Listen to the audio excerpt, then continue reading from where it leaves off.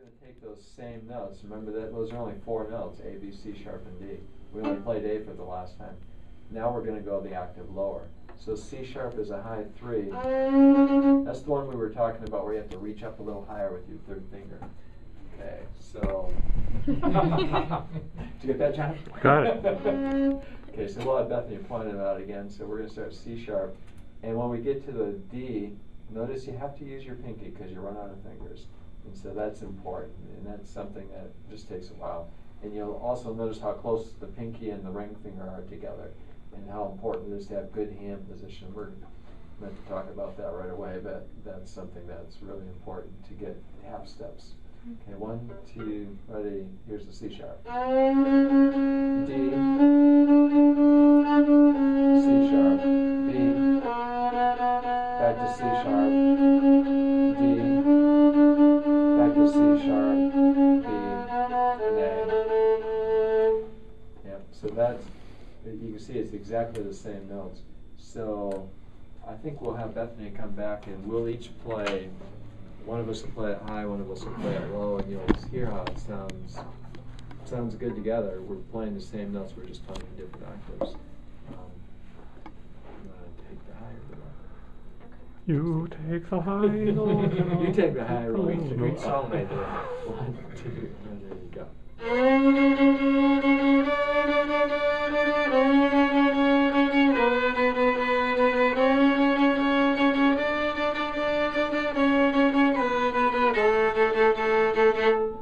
So it's basically like a man and a lady singing. They're singing the same notes, just different octaves. Sounds good together. That takes a little practice to get your pinky and your to cooperate with that, but that's a really good exercise. You said a little. Yeah, a little. That's right. No pun intended.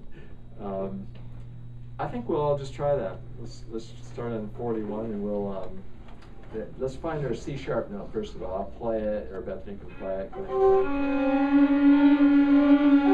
just gotta match that note. And normally, if you're playing it, it doesn't sound quite right. It's because you're playing it too low. Usually, you'll have to go higher than what you think. So that's where it's a little bit higher. Still higher yet. Go a little higher. The other way. Higher means towards the bridge. So a little bit higher yet. A little bit higher. There you go. That's perfect. That's good. Yeah. Okay. A little higher. Go a little higher. Perfect. That's it. Okay. That's key to getting that is to start high enough. Oh, cool. We have a newcomer. Yeah. He's just got his guitar along with. Oh, nice. That's fine. Wait. Don't do So that with your guitar. you can just feel free to do whatever. We'll all just try that. So I think everybody has their C sharp.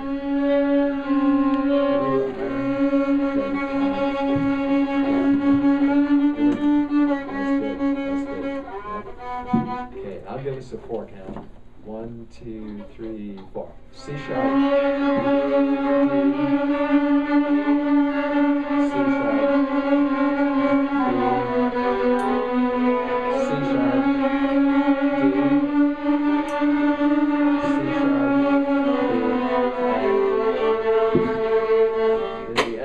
First finger, that was the A.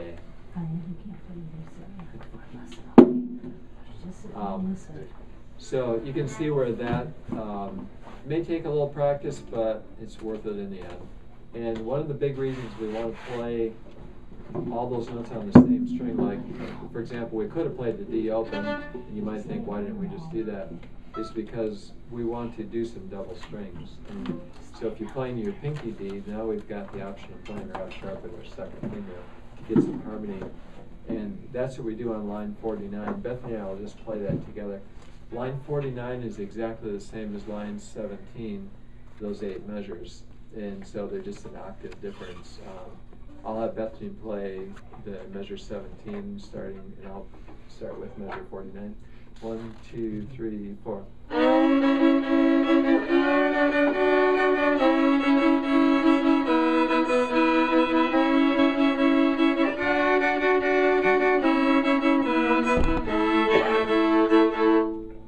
So you can see she was playing low, or high, I was playing low.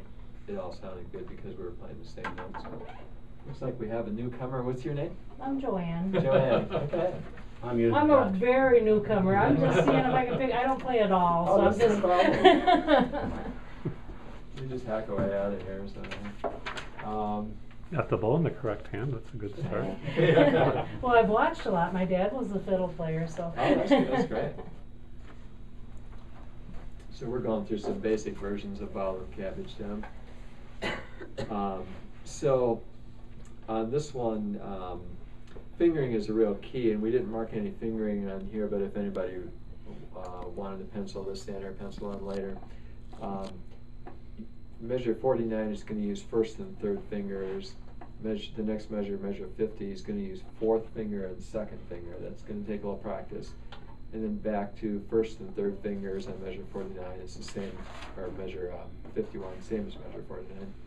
Where it says E on measure 52, it's the first two fingers, 1 and 2. Measure 53 goes back to the A chord, just like 49, measure fingers 1 and 3. And the D is exactly the same as above, second and fourth fingers. The A, first and third fingers again, the E, first and second. And then we fat finger the last one with our, it should be an A and an E on that one. So that one might be a little bit much to bite off right now together, but if you want to join in, go for it. If you want to play one of the basic versions, go for it, but we'll just play it, and you can play whatever version you want. Okay, I'll play that version. Yeah, that's better. Bethany and I will play starting on measure 49 version. 1, 2, 3, 4.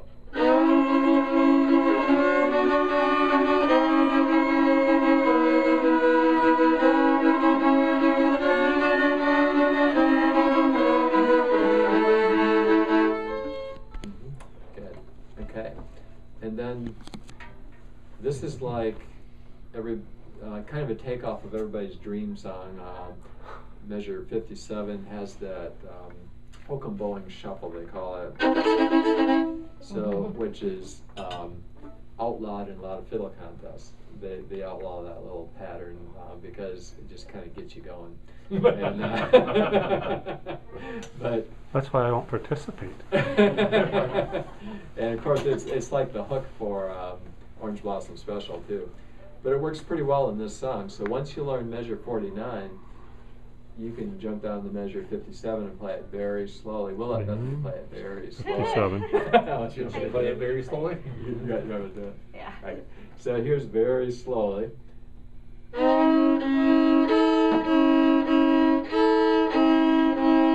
I'll do it a little bit faster. And you can still hear the accent, like Bethany said earlier, is on the 2 and the 4. And those are the notes we're coming over on. Now the trick with this one is to be able to switch your fingers really quickly. But you don't necessarily have to take your first and third fingers off if you have good hand position.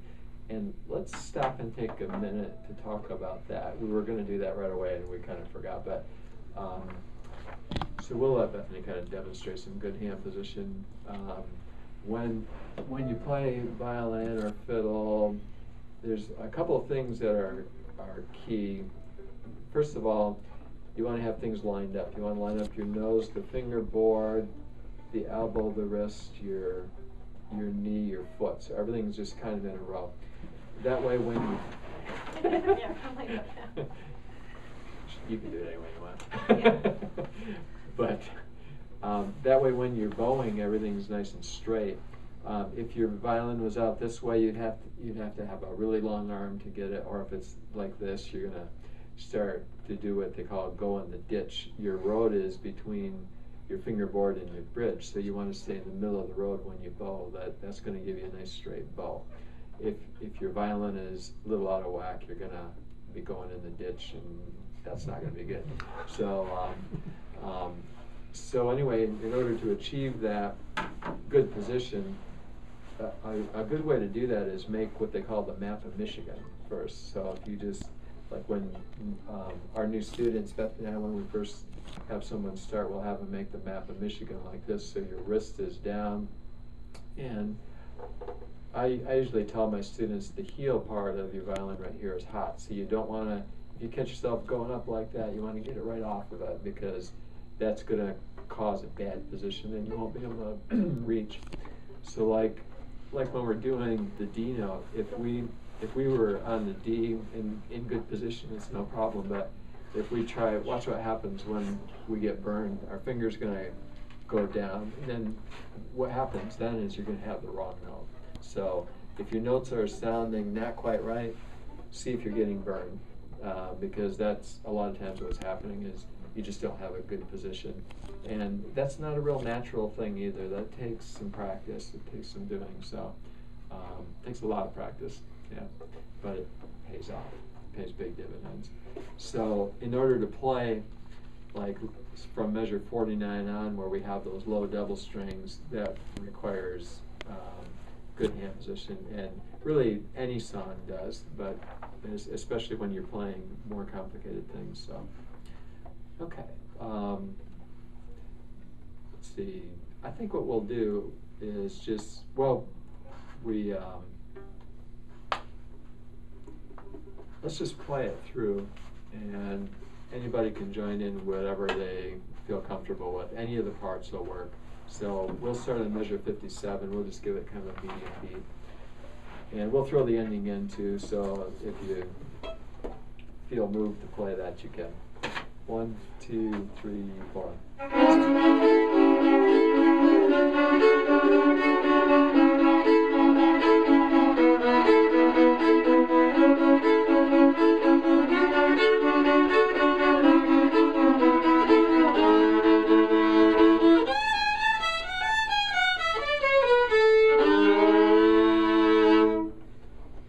There are a lot of endings too, probably hundreds or thousands of them.